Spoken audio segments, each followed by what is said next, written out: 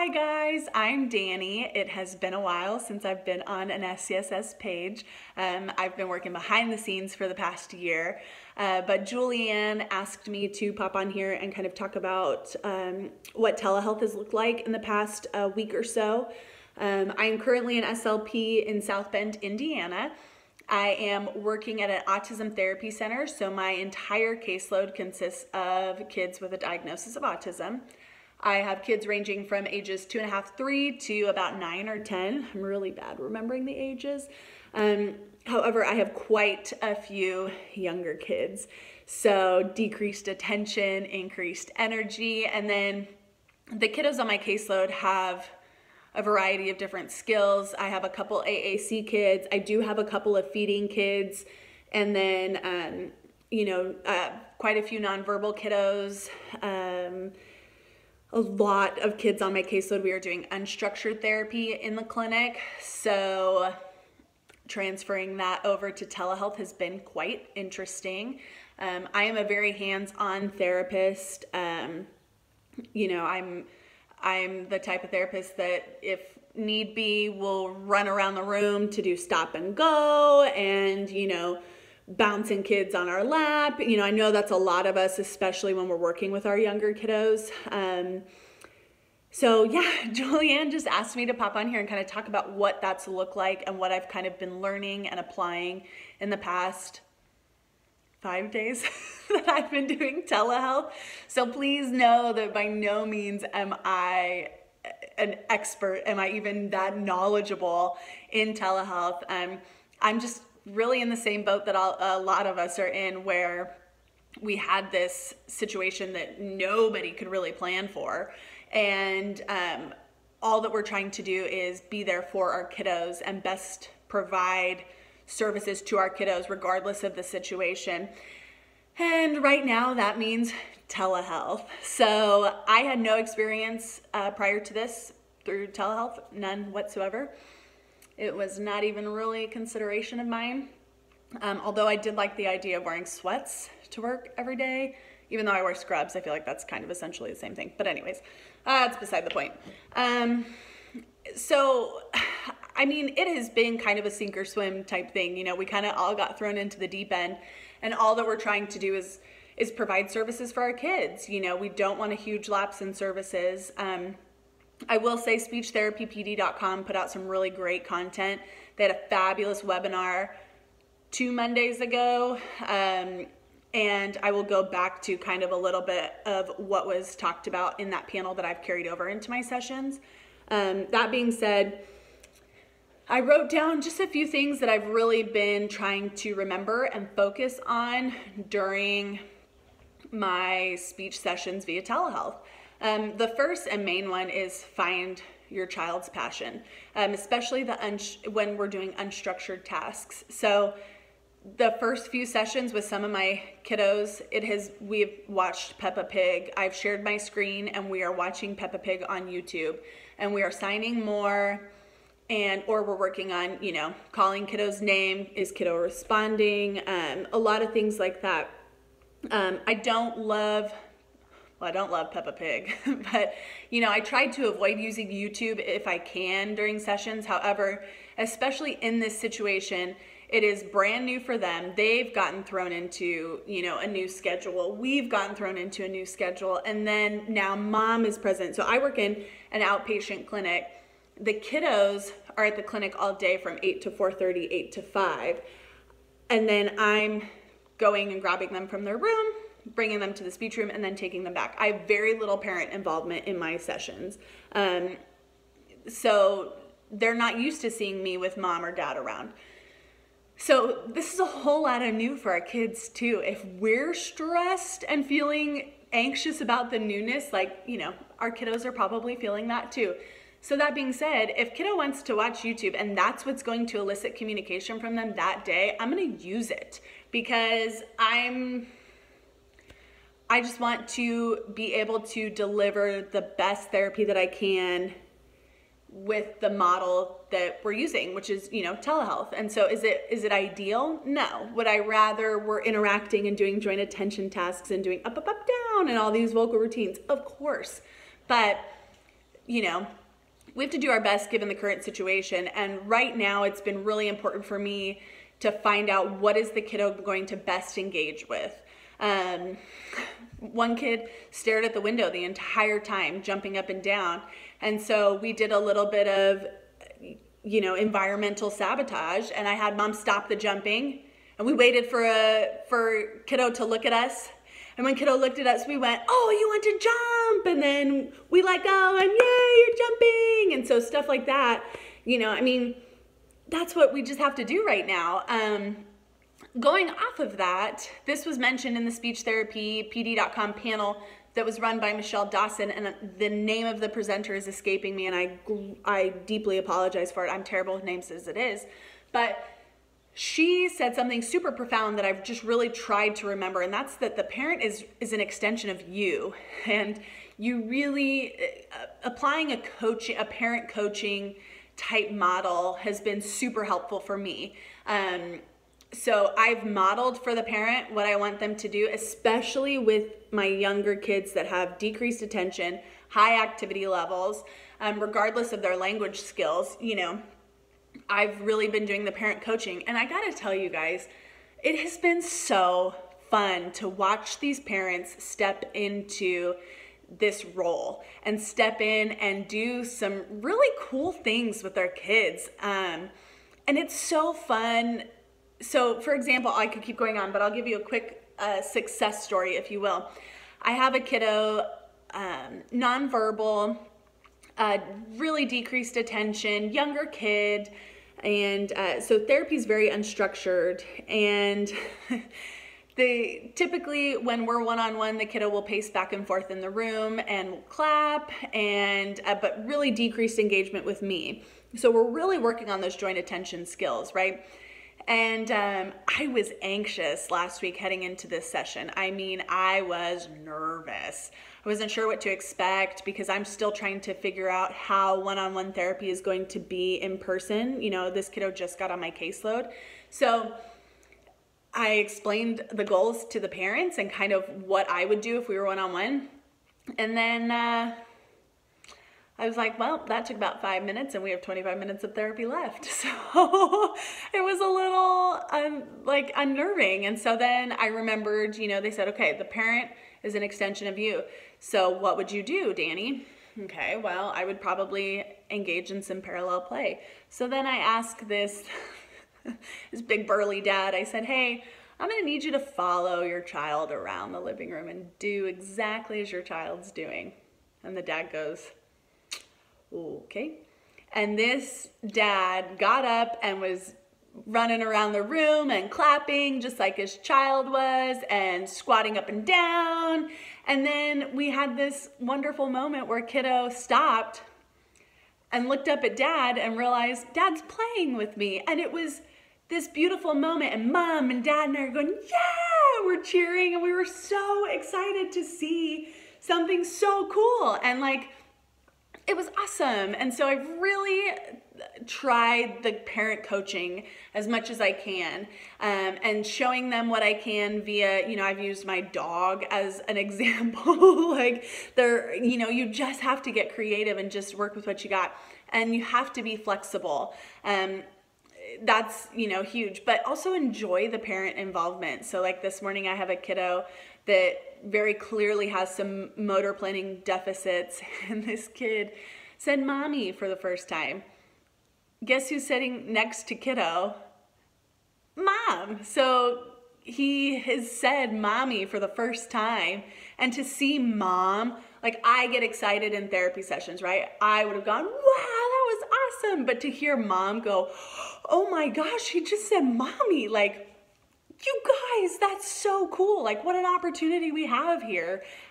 So enjoying that parent involvement. I'm one that gets anxious when parents are involved. It's not my favorite. I'd prefer to just be hands-on, just let me do it.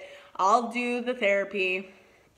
But to have the parents involved it's been such an unexpected blessing. Now, It's not always sunshiny, and the parents aren't always cooperative. However, it's been helpful to remind myself as well that these are probably the parents that wouldn't be cooperative if we were doing one-on-one therapy either.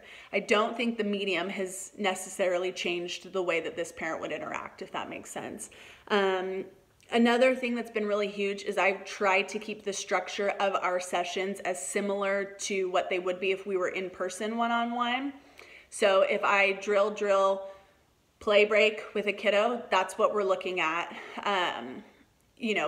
during our telehealth sessions. And I explain that to parents. This is what our therapy session would look like if we were one-on-one. If it's unstructured and I'm having parent run around with me on their phone, following the kiddo around the room as we are narrating their play and utilizing auditory bombardment and all of that stuff, if that's what I'm doing, I'm going to explain that to the parents before. Hey, this is what we would be doing one-on-one if it was just me and your child. So I try to keep the session structure as close to what it would be in person as possible. That's been helpful. I think that's helped the kiddos as well. Educate. I think we have a really cool opportunity to work closely with parents that we might not otherwise. I know that's not the case for everyone, but that's the case for me, and that's something that I found super helpful and I'm really trying to capitalize on. I have an opportunity to work one-on-one with these parents that I would not otherwise see very often, and using that to help encourage these the generalization of the things that we're working on in speech. I think we have a really neat opportunity here. The two last things are a little less therapy-based and more personal. Don't stop being your enthusiastic self. I need to buy all of my neighbors like a gift or something to apologize for how loud I can be in therapy. If a child does something awesome, I want that child to know that I saw it and I am pumped. So I'm cheering, I'm clapping. Don't stop. Don't take a back seat just because you're using the parent coaching model. This is still your patient. These are still goals that you are working on together, that you have worked hard with your client on. So don't stop being enthusiastic. Don't stop being the therapist that you were for this child one-on-one in person. Don't stop being that therapist just because there's a computer in between you two. And I think that the parents really appreciate that. I don't know that parents often, if they're not sitting in sessions, I don't think that they understand all of what goes into speech or OT or PT. They're not there in the sessions, so they don't really understand some of what we do. And so, I've kind of seen it as an opportunity to show these parents how much their child is just loved and how much they're celebrated. If I will flip over backwards if a kid does something really well because I want that child to know, Miss Dani is so proud of you. And don't stop being your enthusiastic self. Don't stop celebrating those baby steps. A kiddo said mommy this morning. He's still highly unintelligible, but he said mommy this morning, and that's something to be celebrated. And especially in a time like this, I think it's really important. And I think it's helpful for parent morale. Right after that kiddo said mommy, mom asks me, this is a mom that has she took a back seat in most of our sessions, which is fine. This kiddo attends pretty well. But then she goes, what can I be doing? Excellent. This is beautiful. We're working as a team and it's so cool, you guys. And then the last thing, and this was reiterated quite a few times on the speechtherapypd.com webinar a couple weeks ago, we know our stuff. That's been something that I feel like I have just meditated on, even though, let's be honest, I haven't made time to meditate, but we know our stuff. We know these kids, even if they are new to us, we've seen them in the evaluation. We've seen them around the clinic. We've seen them around the school, whatever it is. We know our stuff. We know our kids. We know how to speak to our kids and how to make progress with our kids. That doesn't change because the delivery method changes. In fact, if anything, that further reinforces the fact that we know our stuff, that we're able to continue to do therapy with our patients regardless of the delivery method. And it's not going to be perfect, and it's not going to be pretty, and it is going to be stressful as we adjust to this delivery model. But the how much we know doesn't change. In fact, it's just going to expand our knowledge and teach us more about what therapy. I'm going to be changing some things that I do with these kids one-on-one in therapy because of what I've learned from watching them in the home. So really shifting the mindset has been helpful for me, outside of, the actual therapy, going into it with an enthusiastic mindset and knowing that what I learned from my teletherapy session with this kiddo today it's just going to benefit me.